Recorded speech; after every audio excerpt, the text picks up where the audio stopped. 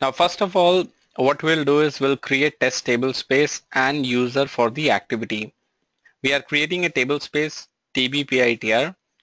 This is our data file and size we are giving 10 MB. Okay, so let us check our database. It is up and running. Great. Let us connect to the database. SQL plus /SSDBA. Select name comma open underscore mode from v$database prod.db. Great. Now we are creating this table space. First of all, check if this location exists or not. Okay, ls-lrt. Yes, so this location exists. All our data files are already there. I'm creating this table space. We have created a table space. Now we are creating a user TB test identified by TB test. And also we will alter this user by making the new table space as the default table space for this user, so that any tables or anything created by this user will reside in this table space. Great. The user has been altered. Now we have to grant select on scott.emp to this user so that we create an employee table from scott.emp with this user. Great.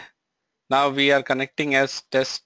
Okay. I think we have to grant connect /SSDBA grant connect comma resource to TB test. Okay, now we'll be able to connect with this user. Let us grant connect comma resource to TB test. Now we'll create a table as employee and select the data from scott.employee with the user TB test. Table created, right? We can select from the employee table. This is our local employee table, right? Now take RMAN backup for the activity. Just for the purpose of the activity, we are taking a backup using RMAN, okay?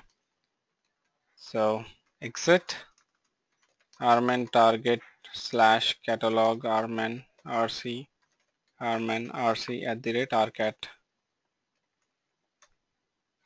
Okay, I think this location is not available.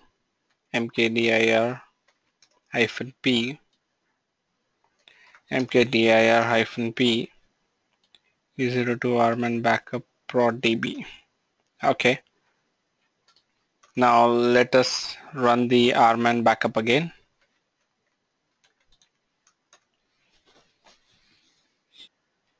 Great. The RMAN backup has been completed. Now what you need to do is check the size of the current database and make sure you have a destination with the same size. If you don't have a destination on the same server, then this activity won't be possible. So SQL plus /SSDBA. Now see, the database size is 2 GB. Just make sure you have a space of 2 GB in any location where RMAN will clone this database and automatically perform export and import. So we'll check df-h. We see good free space in root, and our /u02 is again mounted on root, so we don't have to worry. Now drop the table space and start Tablespace Point-In-Time Recovery. So what steps we have done? We have created a new table space, created a user, created a table inside the table space. We have taken the database backup, and now we are dropping the table space. And also after dropping, we will try to recover this table space via RMAN and see if we can recover, because once the control file is updated, you won't be able to recover the table space. So we'll drop this table space, SQL plus /SSDBA. Great, table space has been dropped. Okay, now even if you try to connect with this user and check, select star from EMP, right? Table or view does not exist because the table space has been dropped. Now over here I would stop and I would actually go to RMAN target slash catalog RMAN RC RMAN RC at the rate RCAT. Now see, restore table space TBPITR. Now what are we seeing? Table space not found in the recovery catalog because your control file has already been updated that this table space does not belong. Even though we have the backup, we already have the backup, but you will not be able to restore because it is cleared from your control file. So how to recover in such cases? Okay, we'll continue. SQL plus / sysdba. Now select name from $tablespace. Of course, we don't have the tablespace name in this one because we have deleted the tablespace, right? Now we can check the alert log for tablespace drop time and note the point-in-time recovery. We'll do show parameter back. So we have background dump destination. This is the alert log. We'll go to this location. Now tail -100 alert underscore prod_db.log. Now you can see drop tablespace TBPIT including contents and data files. We have this date and time. So just record this date and time. This is the date and time at which this command was issued. So what we will do is we will just take it 1 second above, like it was 54, we make it 53, and we will restore this table till restore this table space till this time, right? Now what you can do is connect to RMAN and start the recovery. I will connect to RMAN target slash catalog RMAN RC at the rate RCAT, right? Now this is the run block. There are two options. You can restore the table space until time or until SCN. Anything is fine. In our case we have the time, so we'll go with the time. So the command is run recover table space TBPITR until time. You have to give the time over here. So it is 16 Jan 17 and time is 11:01:53, right? Now this auxiliary destination, this will automatically create the clone instance in this location, export the table space from the clone instance, import it back into your production database, and automatically RMAN will clean this auxiliary destination also, or your clone instance. Let us create this location onto the server. I'll exit mkdir-p/u02 auxdest. You can have any destination, but just make sure you have good space in that destination. Let us connect back to RMAN. We are connected and we'll run this command. Right, hit enter. Now can you see creating automatic instance with SID FECO. Automatically RMAN decides one dummy instance name. It will start the instance. It will restore all your data files. It will create a database, and after creating a database, the database will be created as per this time.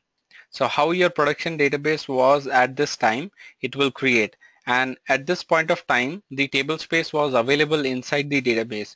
Then it will export the table space, import it into the production. And can you see all the files are being restored to U02 aux destination. And this one data file, nothing but tablespace point-in-time recovery, is being restored to the original location where it was. Now recovery is being performed. For expdp, the RMAN script is creating a directory inside the database so that it can take the export. Now export has started. from the clone instance. It is exporting the table space, and it is using this option of transportable table spaces.